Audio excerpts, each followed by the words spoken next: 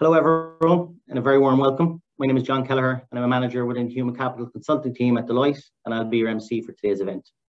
On behalf of Deloitte, I'm delighted to introduce you to today's session that we're proud to be sponsoring. This afternoon, we'll be discussing a really interesting topic of vulnerability in the workplace. We have for you a really strong panel who will each share their thoughts on how to cope with vulnerability in the workplace and how employers can prevent it from happening and help to manage it. So I do hope you enjoy. This webinar will touch on some sections of society that are vulnerable and require additional support and accommodation in the ways they work. If done correctly, this can create a win-win for both the company and the employee.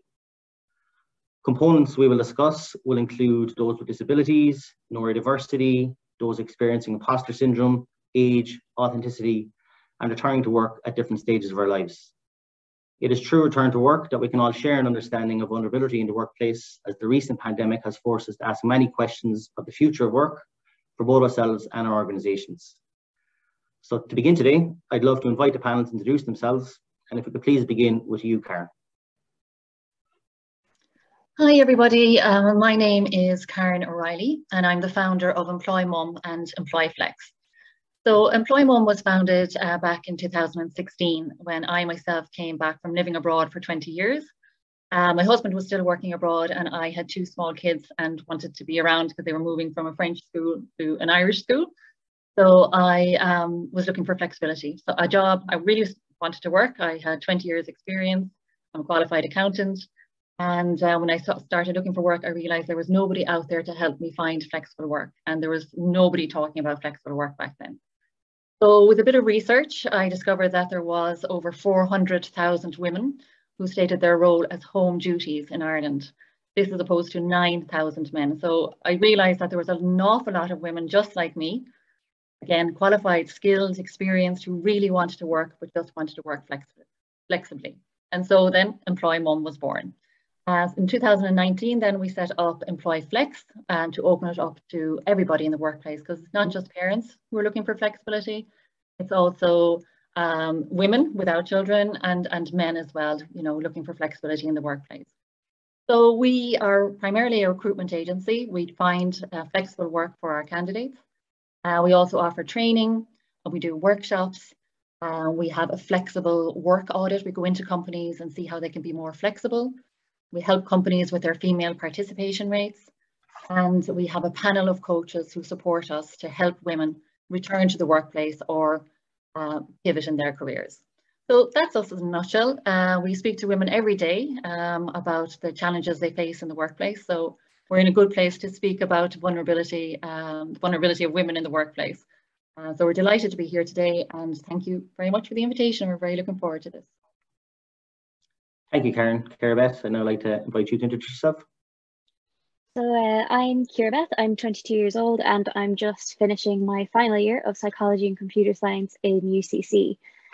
But I'm probably better known in kind of this sphere as an autism advocate and the founder and creator of My Contact, which is an app to help people with autism learn to make and maintain eye contact in a way that's comfortable for them on their own terms.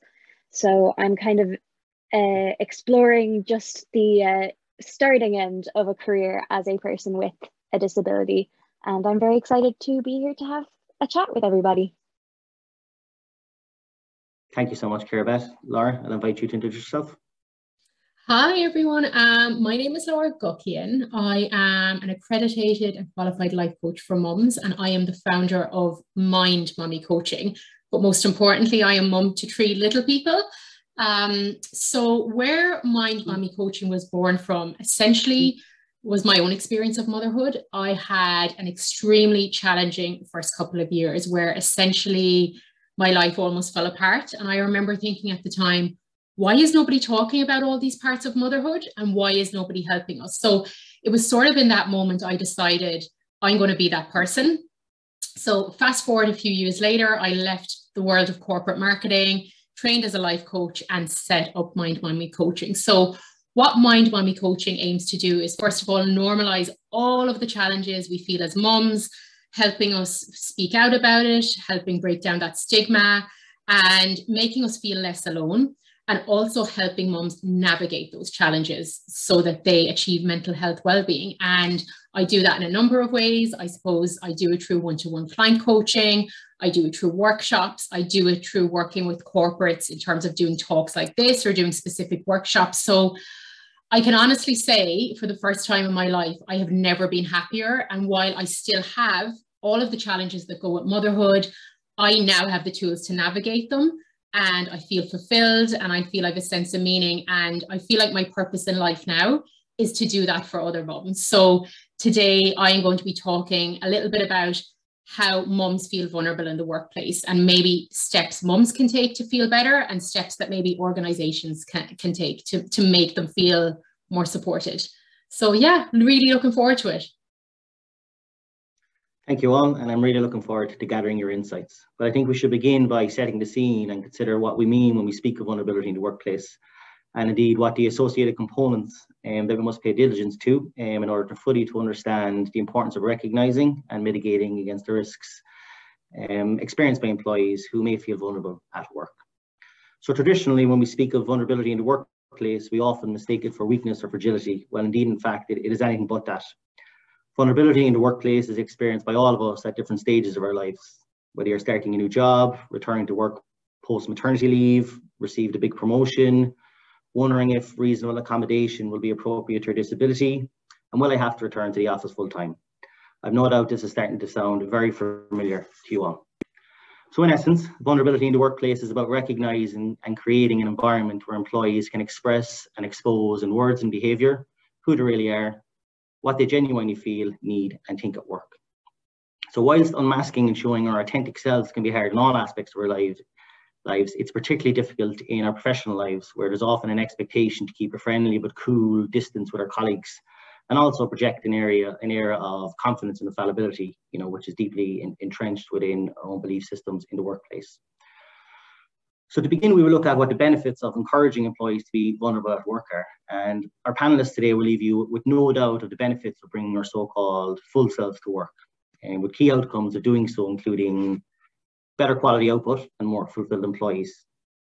Being able to reveal the breadth of our human experience, whether that is you're struggling as a parent, have a mental health issue, or overwhelmed in a new role, have all been tied to enhanced feelings of self-worth, increased creativity and innovation, and deeper relationships, all which benefit us on a personal level and a professional level. So essentially, when employees show up as their authentic selves, they will show up as their best selves. So those are perceived benefits. But from an employee's perspective, there are certainly some risks to exposing our emotions at work, such as rejection of ideas, criticism about how we perform, ostracization for not fitting in, all possible consequences. Doubling down on this are the fears of being labelled, reprimanded, all which greatly impact the degree of willingness that we have to show our feelings, or even to offer the conventional views that we often experience or present. Additionally, what can be considered to be appropriate sharing in one forum can be considered as too much information in another forum, and predisposing us to judgment or gossip. So we can't speak about vulnerability in the workplace without speaking about culture. We can't detach one from the other. And to be vulnerable in the workplace, employers need to create psychologically safe environments where there's a focus on belief that vulnerability won't impact your life at work in a negative way. Creating psychological safety is crucial for organizations attempting to create the right environment for allowing our employees to be vulnerable. And this psychological safety needs to be embedded in our group dynamics. Employees and employers must respect the uniqueness of each individual in the workplace. We must have practices to support vulnerability. And indeed, we must provide employees with resources and information, allowing them to be vulnerable in the workplace, because a key aspect of vulnerability in the workplace is creating the environment and actually allowing people to be vulnerable in the workplace. So now that we understand our benefits, understand the risks, and know what type of environment we need to create, what is the answer? How do we support and allow our employees to be vulnerable at work? And at Deloitte, we view this as being inclusive leadership. So the core aspects of leadership, such as setting direction and influencing, those will be timeless. But we see inclusive leadership as being vital to the way leadership is executed to promote and create a workplace where employees can indeed show up as their best and authentic selves. And across the spectrum of inclusive leadership, we've identified 6, signature traits. From left to right, you will see number 1, cognizance, in that a recognition that a bias of a leader is often the Achilles heel of a leader and can make your employees feel vulnerable at work. Curiosity, because the best leaders recognize that different ideas and experiences enable growth and allow their employees to be vulnerable at work. Cultural intelligence, because not everyone sees the world through the same lens, and that different viewpoint can allow people to be vulnerable at work and create diverse thinking teams. Commitment, because inclusive leaders are committed to creating a workplace where employees can show up as their best and authentic selves, allowing them to be vulnerable. And courage, because leaders who role model and show their own vulnerability at the same time are creating an environment where employees can do the same. And finally then, collaboration, because the diverse nature of vulnerability experienced by employees is experienced by us all and can feed into strengthening the group dynamic and strengthening the culture of the organization. But enough from me. What I'd love to do now is to move on and speak to our panelists and gather insights from each of them.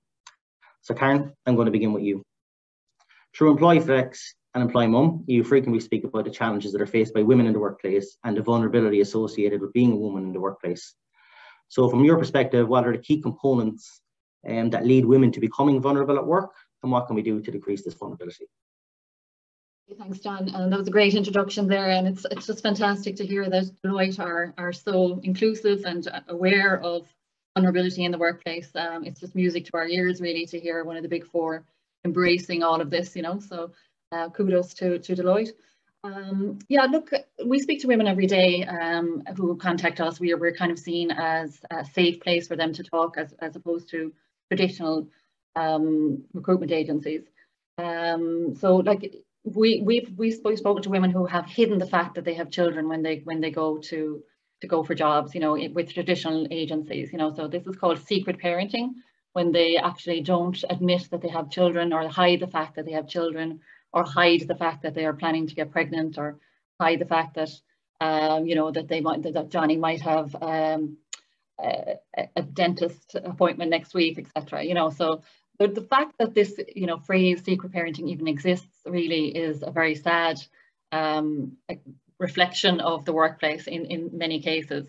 But I suppose where women do feel vulnerable is when the culture of a workplace is not aligned with them. You know, there can be a culture of presenteeism where they're expected to be there, you know, whether that's at home or, you know, to be on call all the time. So we talk to women who were just coming to us and they're saying, look, this is just completely unsustainable. My workplace expects me to do 60, 70 hours a week. They expect me to be always there, always on call. You know, I have got 3 children. I just can't do this anymore. You know, so that situation really is just so sad for us to hear. And unfortunately, these stories come from companies who are actually flying the flag for flexibility and inclusivity, but we're hearing completely different stories coming from candidates. So it's really important we feel that, you know, companies are authentic in their offering, you know, and the word on the street does get out and people do know what it is like to work in toxic workplaces. So it is the authentic workplaces who are truly offering flexibility, who are empathetic, who are inclusive. They're the companies who are going to, you know, attract the best talent going forward.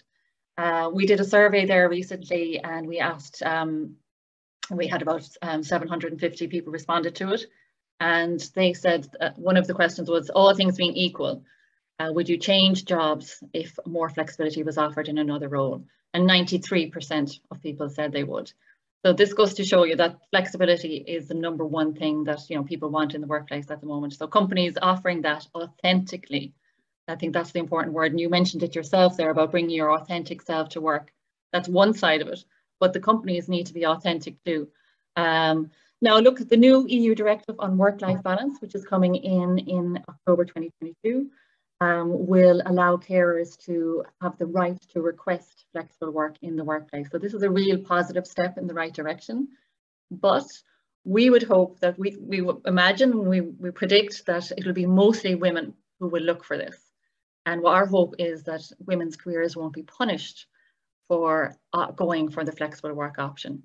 So careers shouldn't be punished for opting for the flexible work option, which is we're seeing quite a lot as well. So again, companies need to be aware of that. You know, if the person is working part-time, that doesn't mean that their career should be part-time. just because they're working part-time just means they're working for fewer hours. So there's a lot of things that companies need to really think through as we navigate our way in this new way of working. And we just hope that, women did suffer a lot during COVID in the workplace. They were trying to juggle it all. So we hope now going forward, we have a chance now to get it right going forward. And I think the companies who are doing that are the ones who are going to really benefit. Thanks, Karen, for a great opener. Very, very insightful, and some great points there too. I'd like to just focus in on our hiding one's vulnerability and flexibility, which I believe would bring us directly to you, Kirabeth, and your area of expertise. So you're the founder of the My Contact app, and in doing so, you work closely with those with an array of disabilities. Can you give us an insight to a specific challenge that was common among the group as a whole, a challenge that they may have been looking to hide, or a challenge that prevented them from getting the desired flexibility in the workplace, and indeed made them more vulnerable? First of all, it's always really interesting to hear, Karen, what you're speaking about, and I'm really looking forward to hearing more about Laura's work as well, because these are realms that are so far out of what's familiar to me, because I'm actually, the stage of life I'm at is a lot closer to the child that the parent is looking for time off for, as opposed to the parent looking for the time off. I'm always really reluctant to speak for people with disabilities as a whole, because our needs are very diverse. But based on personal experience, the last few months have been just chaotic, because in my day-to-day life, I am confident about the fact I am autistic. And when I say that, I don't mean that I'm going around parading it everywhere I go, but I'm also not hiding it. I'm engaging in my special interests, even if they seem childish to people who are outside of my little bubble of people who are familiar with me. I'm not afraid to specify, if you are asking me to do something, you need to ask me directly, because I don't pick up on subtle social cues. And in university, I was never afraid to go to a lecturer and say, I need extra time because I have ADHD. And as such, I'm reliant on medication, which only give me X amount of hours in a day that I can actually be productive. But now I'm just at the start of looking for jobs, looking for graduate programs. And for the first time in a long time, I'm sitting on this end of the computer going, they say that they're not going to discriminate based on gender and disability. But how do I know? Because at the end of the day, everybody has these secret biases. We all have them, based on previous experiences, based on what we've been taught. And we still have this culture, particularly with autism, where we don't really acknowledge that autistic adults exist and that we're just as much an adult as anybody else. We just have slightly different interests and slightly different needs. For a long time, I used to say that I have days where I'm at the equivalent mindset of a 6-year-old. I don't. Every day is a day where I'm at the mind of a 22-year-old autistic person, which looks different to a neurotypical brain. So it's really that issue of you're sitting on this end of the computer going, if I get this job, they're going to have to know. There is no way I could do this job if they didn't know, because I'm going to need accommodations, be it physical accommodations to get into a building, be it kind of sensory accesses such as, being able to have text-to-speech technology, be it flexible working hours. In my case, if a company wants me to do my best work, it's in their best interest to let me start at 8 in the morning, let me take a break around 12 for about 2 hours, and let me come back at 2 to finish out the day. And a lot of companies don't advertise these things. They say, and it's a little bit weird because they put these statements saying, oh, we won't discriminate, but they also don't put evidence of these are the supports. When a person with a disability is looking at a job, we're not like, lack of discrimination shouldn't be the bar. It shouldn't be where the bar is set. And that sounds harsh, but it's the truth. Lack of discrimination should not be the bar. The bar should be, you will be able to thrive in this job, not just survive. And here's how we're going to support you in doing it. Thank you so much, Carabeth. Incredibly interesting, which I think sets the scene up very nicely for Laura, as I think Laura, what both Karen and Carabeth have been speaking about aligns with what you often see in your own area of work. For us, can you elaborate further from your own insights to the challenges that they speak about, and I suppose identify how we can be more supportive of those who may be vulnerable in our workplaces?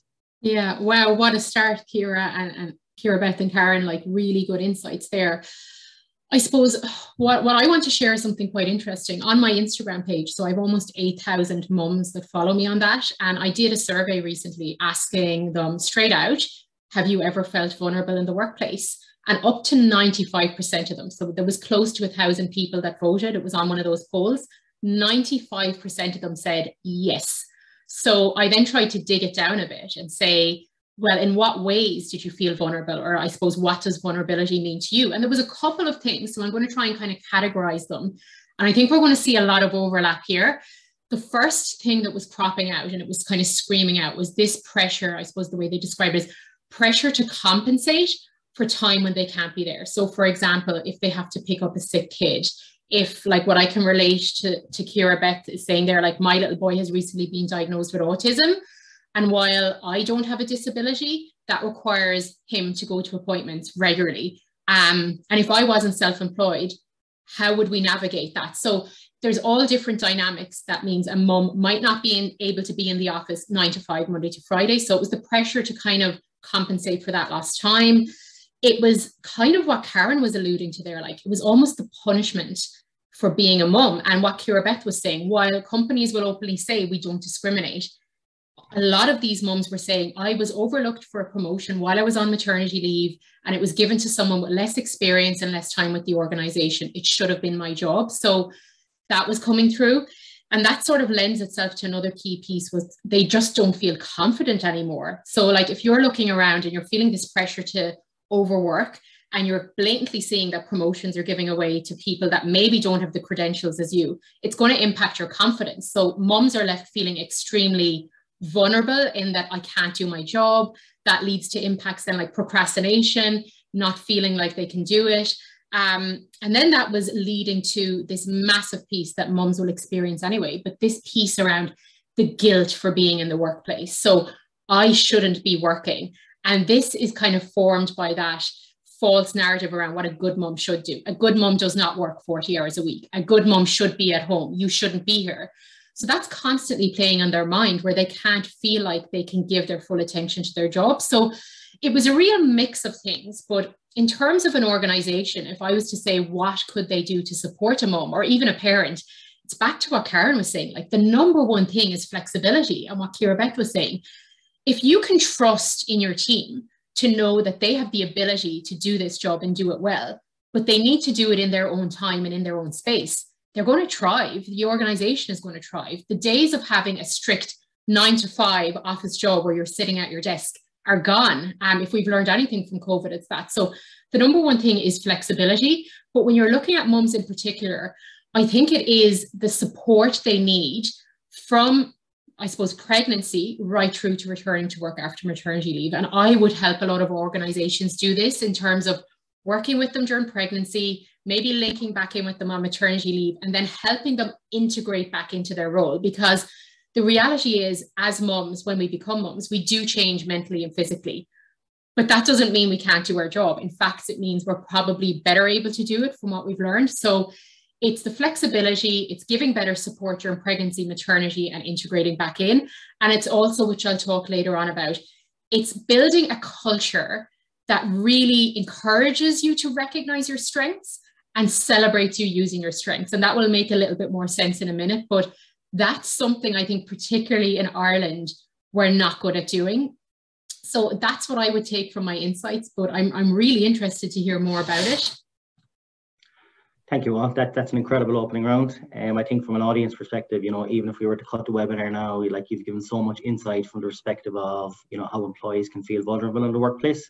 You know, some key themes that I've already identified from there is those hiding their vulnerability, the requirement for flexibility, you know, those in the workplace who believe they have to actually compensate for being in a certain personal circumstance or having vulnerabilities, navigating the complex terrain that is the workplace, confidence or lack thereof, and the guilt that can be associated with being vulnerable.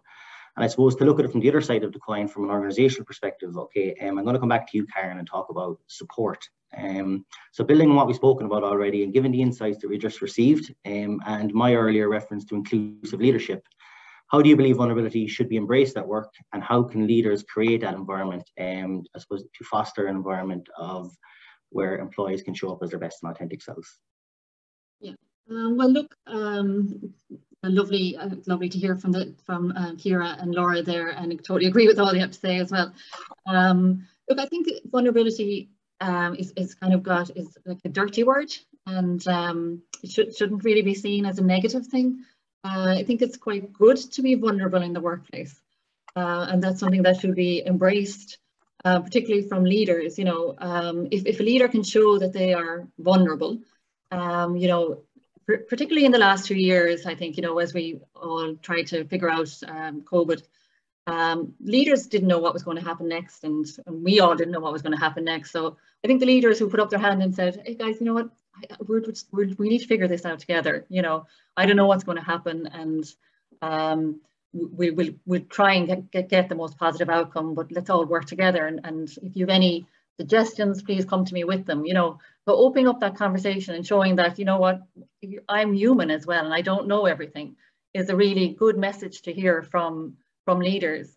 And look, we're all about solutions here in Employ Mum and Employ Flex, and keeping women in the workplace.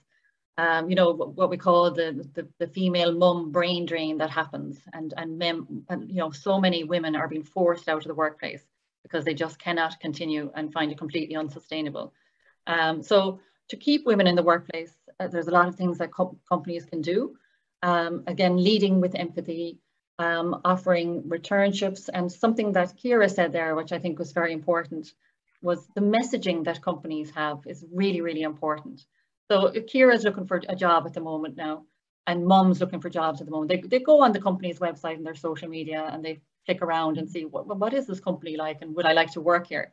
If there isn't a strong message coming from that company to say, you know, we welcome everybody, you know, this is our program for women, this is our program for mums, we have a maternity charter, we'll support you when you're coming back to work, you know, we'll support you if you have any disability, you know, we're very inclusive, we want to talk to you, we want a diverse workplace. If they're not saying that in their messaging, Ciara isn't going to apply.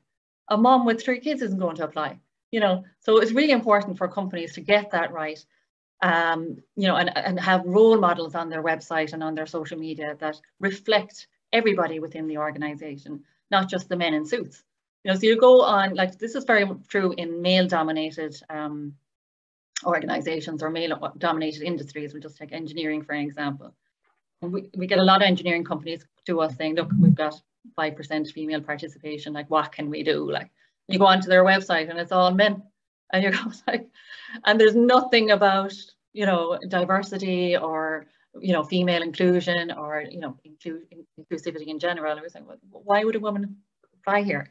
And you look at their job specs and they're 5 pages long with loads of jargon, and you go, you need help here, because you're scaring away half the population. Because if a woman looks at a job spec and they can't do everything that's on that list, they're not going to apply. If you've got 5 pages of a job spec with all internal jargon on it, that woman isn't going to apply. Like, you know, so it's not about dumbing down the job specs, but it's about making them more inclusive and using apps like Textio to take out any bias that might be in the job specs.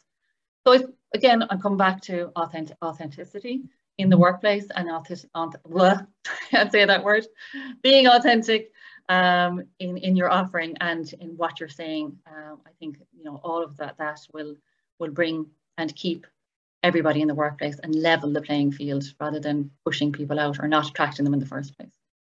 I think I went a bit off subject there. No, not at all, Karen. Thanks so much. And I think we go to you next, Ciara Beth. So Karen has just spoken about companies getting it right, being inclusive, removing bias. And I suppose my next question to you was, how can companies do that? How can they make their workplaces more attractable and accessible to neurodiverse candidates? But a question also popped up in the questions box. And from a D&I perspective, you know, what could be done to entice, you know, those with disabilities to actually apply to roles? Does it begin at the interview stage through real life testimonials, blogs, videos, etc.? How could employers entice those who are feeling vulnerable into their workplaces? It's a really good question, and Karen raised an awful lot of really relevant points there. The first thing I'll say is I agree with Karen. If you're giving me a 5-page job spec, you've lost me at page 2. You just have. A big thing for me is it's one thing to say you're doing things, and you can have the best of intentions, and maybe it's something that you've tried to get up, maybe it's a program you tried to get up and running and you're advertising it and it's not really working properly. And it's really important to be upfront with your candidates about what you reasonably can and can't accommodate. I would much rather on day 1 of the interview sit down and hear, look, we can meet this, this, and this accommodation. You're going to have to meet us halfway with this one. It's just not feasible. Because it gives me a much better picture of okay, they're not just not meeting accommodations. There's a reason they can't meet that. How can I meet them halfway? And it also means that if that accommodation is a deal breaker for me, if it's something that's the difference between me being able to participate and me not being able to participate, I can then make a decision. It empowers me to make a decision about how I want to proceed. I'm finding with a lot of graduate programs at the moment, interestingly, in software engineering, there is definitely a men in suits problem. Definitely one there, but there's also kind of a little bit of what I would refer to as a try-hard problem, where it becomes clear once I start dealing with an organization that they have 3 or 4 women advertised on their website, and it looks like they may be the only 3 or 4 women in the organization. So I would say just be very careful when you're advertising diversity.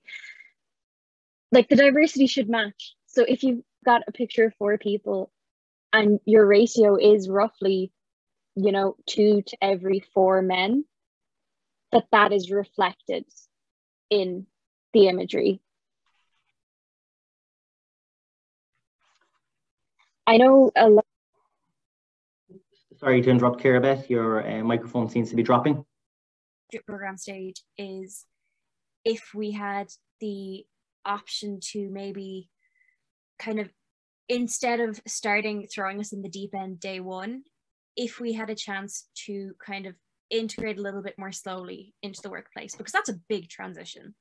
And even if you're not autistic, that is a big transition, going from college where, okay, your hand you're not being spoon fed, but you've got some level of external input on, okay, this is the direction you're going, keep going, to the workplace of trying to figure out a whole new culture, a whole new group of people, trying to figure out, what your own job is.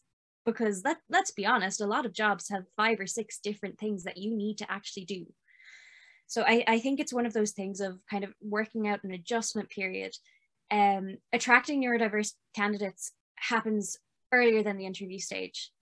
I decide based on what I have seen of an organization previously, be it at recruitment fairs, be it on their websites, be it on their LinkedIn pages. It doesn't cut it for me for organizations to say, we don't discriminate. I need to see that you have put some sort of action into place to try and include people, even if it's not to include people specifically with my type of disability, but that you're open to either making it more accessible to people with a physical disability, or people with a sensory disability, or parents, or people who have never worked before, or people who have taken a career break and are now coming back. Just seeing that you're taking some sort of action to create opportunity for people to thrive. That is what I am looking for in any organization, is effectively, we're not just saying we're trying, we're actually trying. Here's the example. Show me, don't tell me.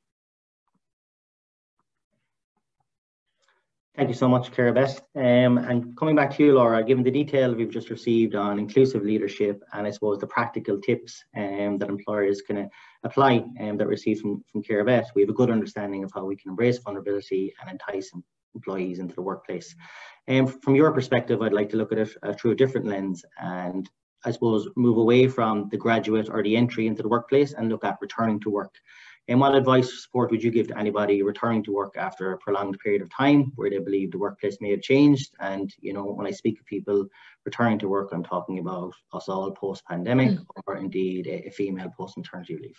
Yeah, and I think that's really key, that yes, while I work with mums, this can be applied to anyone. So a lot of the mums that come to me will come saying, oh, I'm about to return to work, I'm really nervous about it. And, you know, and when we start working on it, what I say is look at what you can control, right? So we can talk about this all day here about what we feel the challenges are in an organization, but I can't change an organization. But what I can do as an individual is I can control what's around me. Okay, so we do a lot of work with mums around, first of all, how do you get balance in your life? And that's a word that's battled about a lot. But what I mean by that is imagine a stool, right? Imagine a stool has 4 legs and your career is one leg. And maybe if we use an example of a mum, motherhood is another leg. If we just focus on your career and motherhood and how you can make improvements there, your stool is still going to be off balance because the other 2 legs might be, you know, your social and fun or the relationships in your life or your mental health and well-being or your personal growth or anything. So we have to look at all elements of your life, make sure you have clarity on what's going on in my life right now. What aspects am I happy with? What aspects am I not happy with? So that you have more balance in your life. And if you have more balance, you will generally feel better physically and mentally. And what will happen is you will feel better equipped to navigate any challenges you might be facing at work. So that's the first thing. It's like, try not to focus on what you're going back into, because a large part of that you can't control. Focus on what you can control. And then that leads on to the second part. So this might sound really obvious, but what practical things can you do? So if you're returning to work, either after COVID or mat leave or whatever it might be, what are the practical things? What are the conversations that need to happen? So do you need childcare? What kind of childcare is it? Have you set boundaries? Have you an agreement in place? If the child is sick, what happens? With your partner, have you a schedule? Like my partner and I, my husband and I, we have a schedule that if the kids are sick this week, who's going to take them? So although the situation is out of your control to a large extent, you're taking back the control. What's going to happen if this happens? The third piece is around organization, which again sounds very simplified, but I help mums really with this. It's about, we're time poor. And even if you're not a mum, we're time poor. So how can we look at the things we're doing in a day, almost do an analysis on it and go, what do I need to do? What do I want to do? And what are the things I'm only doing because I feel pressure to do, or I feel I should do? And again, that can be applied in a professional setting as well. We need to get rid of the things we feel pressure to do or that we should do so that we're using our time more efficiently. And the fourth thing to talk about, which is relevant to mums, but it's relevant to dads too, is navigating that guilt. That guilt for I shouldn't be here, I should be doing this, I should be doing that. So guilt is essentially a belief. It's a self-limiting belief we have around doing something equals X, Y, or Z. So with mum guilt, it's if I do this, I'm a good mum. So I do a lot of work with mums and how do we navigate that mum guilt? How do we change that mindset so that essentially you're going back into work where you feel your life is balanced, you have all 4 legs on the floor, you feel stable, you feel strong, you've done the practical things, you feel you're more organized, and that guilt that is eroding your brain is gone. You know how to manage it. So that's really, if you're going to take one thing, look at what you can control, not what you can't control. Thanks so much, Laura. And we have a question in the comments box in relation to remote working. So I'm going to come to you, Karen, and just ask you, how can we identify vulnerable people in the workplace, in particular when we're working remotely or in a hybrid environment? How can employers support this? And indeed, as employers, do we need a change in mindset to shift our focus towards not just identifying vulnerability in our physical workplaces, but also in the virtual workspace? Yeah, I suppose this comes back to, leading with empathy that we spoke about earlier, and those soft skills that are often overlooked in leaders were always important, but are even more important now as we are working remotely and working in a hybrid situation. So as you said, when we're working remotely, it is more difficult to identify somebody who is vulnerable. So, in an office environment, you physically see them, you might pop your head into their office or, check in on them regularly.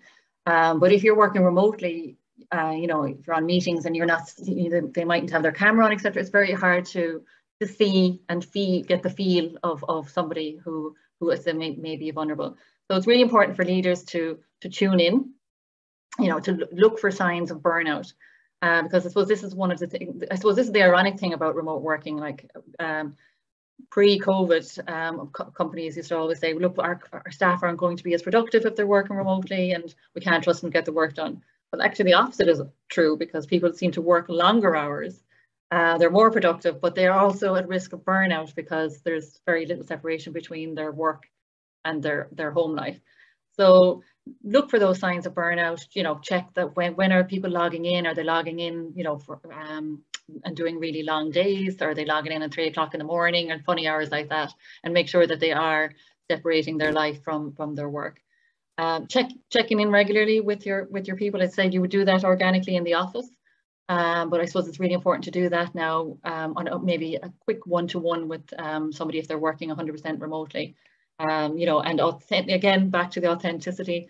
How are you doing? And how are you getting on? And is everything okay? Ask those leading questions, and try to have an open door policy where people can feel that they can, remotely or in the office, knock on your door and say, look, I have a problem. I'm feeling a bit overwhelmed.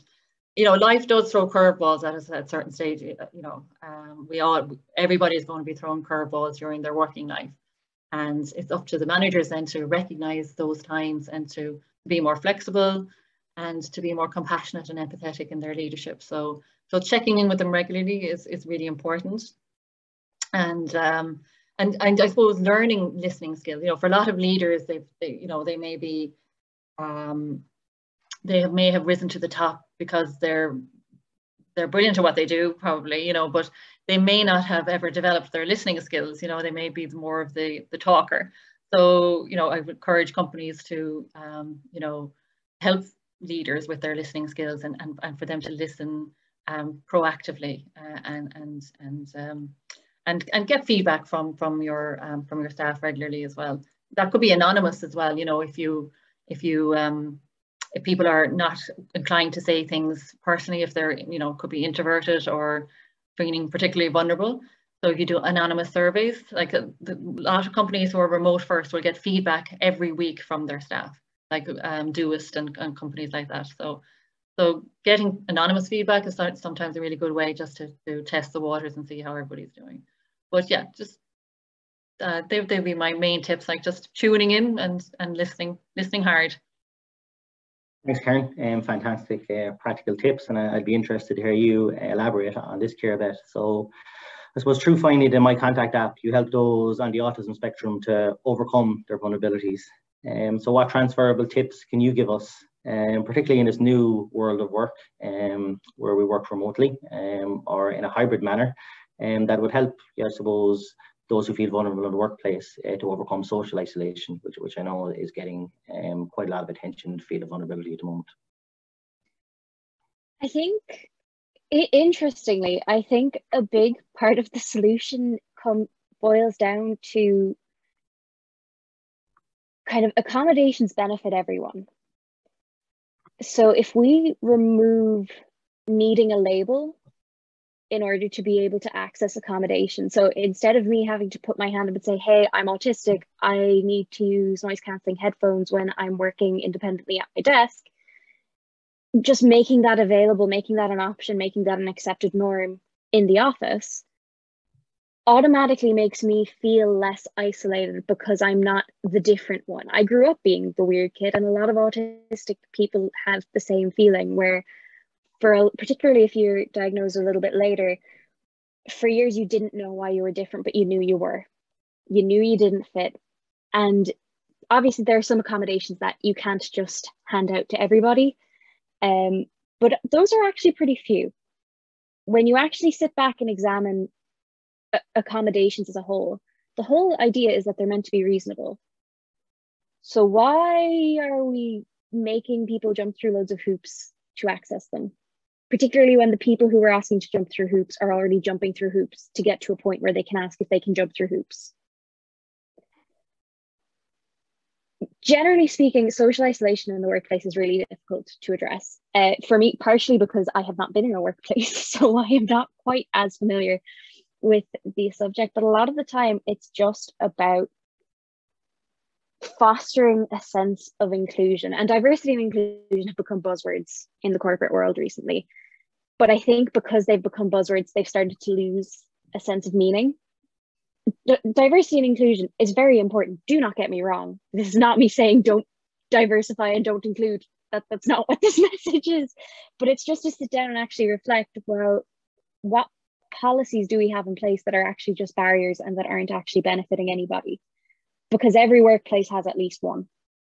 I guarantee you, if you sit down and actually look at your office policies, there are unnecessary ones there that are just limiting people in terms of how included they feel and how accessible the workplace feels to them. So from my perspective, a lot of inclusion comes from if I can't access the space, and if when I can access the space, I feel like I stick out, I feel like I'm the odd one out, that's automatically putting a major barrier into inclusion.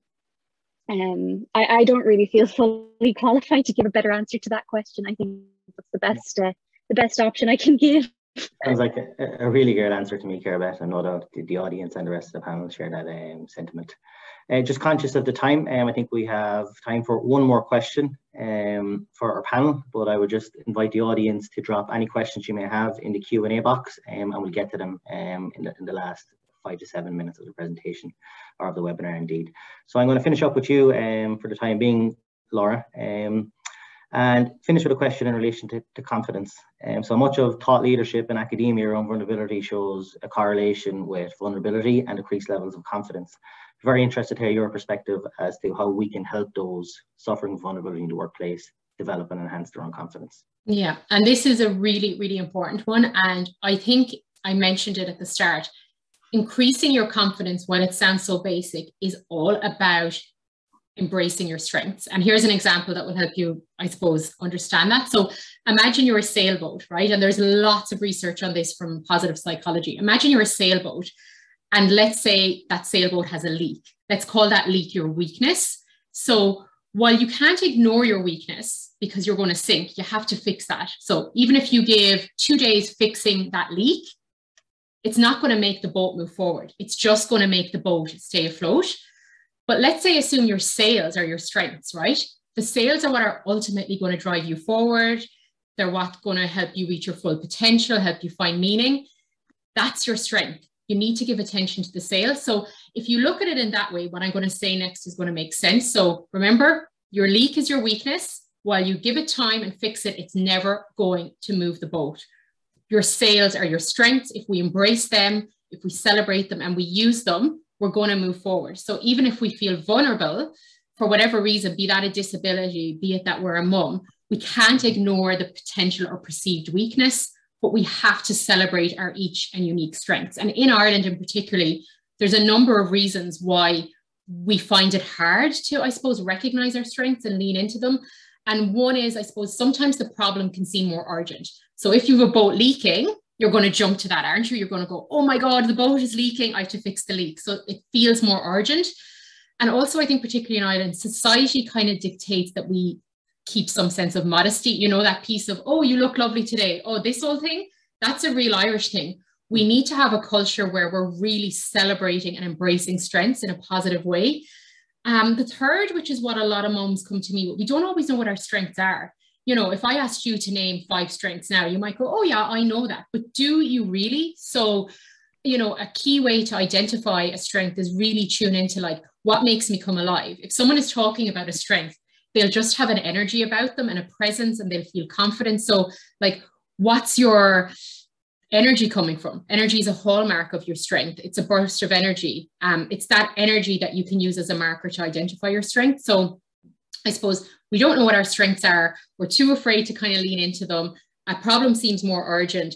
We're programmed to be vigilant for problems as well. So again, if a weakness is seen as a potential problem, there's this culture of, well, we need to fix that. If you overcome the weakness, you'll succeed more, when actually it's not about your weakness, because my weakness might be someone else's strength, and your strength is going to overcome that. So we have to really sort of shift that mindset that it's about leaning into our strengths as opposed to overcoming the weakness. And then the final piece, which is kind of linked into it all, we have this sense that overcoming our weakness is the biggest opportunity for growth rather than just leaning into our strength. And I think that's really core to increasing your confidence in an organization. So if an organization can have a culture that's really helping their teams and their employees recognize their strengths, celebrate their strengths, and I suppose put them in roles and projects that are using their strengths, not only will the individual flourish and feel like energized and feel motivated and feel like they're doing the right thing, but the organization is also going to flourish because they're going to have a team of people who are moving forward and are using the right skills to do that. So I hope that makes sense, but it does. For me, increasing confidence comes down to tuning into our strengths and really, really utilizing them. It really does, and thank you all so much. I suppose just as we're waiting for the Q&A box to fill up, I suppose one observation for myself, over the last 50 minutes or so is that we spoke about those entering the workplace. We spoke about those returning to the workplace. What about those who are leaving the workplace, particularly those who are coming down, I suppose, the home straight in their careers, and those who've been in the workplace, for the full duration of their life, and they're coming towards retirement age. So Karen, I'm going to come to you on this one and put you on the spot. And I suppose just ask you how we can support those who are feeling vulnerable, how we can identify those who are feeling vulnerable, who are coming towards the end of their careers. And in particular, I'm talking about all levels of the organization. Leaders have a tendency to put up a greater front and cover their vulnerability, more than a lot within the workplace. So how do we actually facilitate those who are leaving the workplace and alleviate their vulnerability? Yeah, I suppose like if somebody who's been in a company for a very long time, they would have very different feelings as they come to the end of their tenure. They would be feeling particularly vulnerable. They may be thinking forward, hopefully to be financially stable. That might be a vulnerability that they may have. And they may, have a lack of direction. What are they going to do? They may have no plans. So I think getting support for those people is really important. And like what Laura does as a coach is fantastic. And I have great faith in life coaches and career coaches. And their life coaching career coaches are really important through every stage of your life. So even if you are hitting retirement age, it's just as important to have some kind of plan moving forward, or else it just all goes to mush. So I'm sure that Laura offers that as well. And as she said herself, a lot of the coaching that she does for mums is completely transferable. So she would be talking about looking at your strengths. What are you going to do? What do you love? What have you always wanted to do? And is that possible to do now? And putting a plan into place. And you can still have 5-year, 10-year plans, but sometimes you just need somebody to help you shape that as you move forward. And that's where coaches really do come into their own and help you discover what's in yourself, so that it's all there, but you just mightn't realize it, or you might be a bit fuzzy in your thinking.